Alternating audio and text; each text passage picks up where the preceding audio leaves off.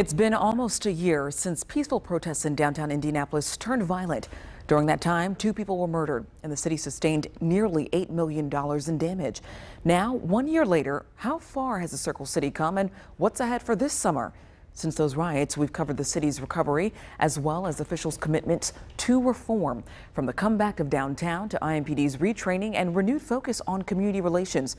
Those days and nights of protest and unrest made history, and it also set the tone for the summer.